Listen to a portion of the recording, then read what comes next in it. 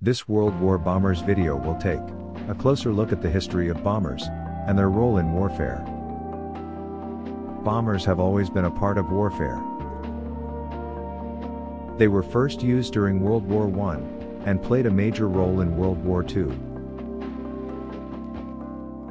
In World War I, the German Empire used Zeppelins to bomb British cities.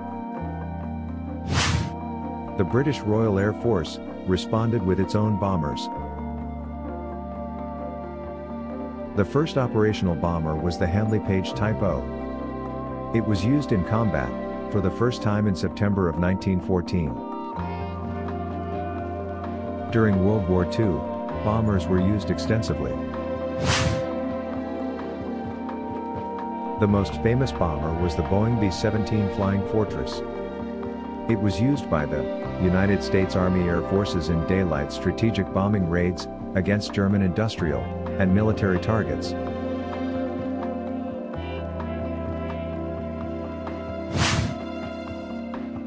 The B-17 was very successful in hitting its targets and inflicting damage on the enemy.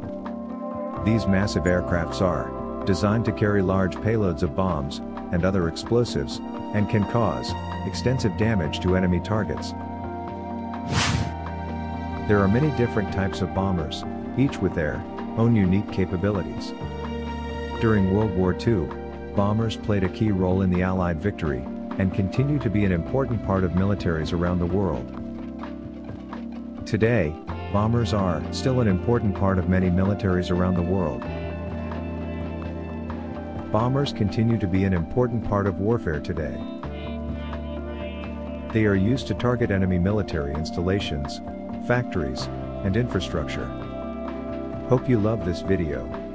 Don't forget to subscribe our channel. There are many interesting videos out there in our channel. Watch it and enjoy it. Thanks again.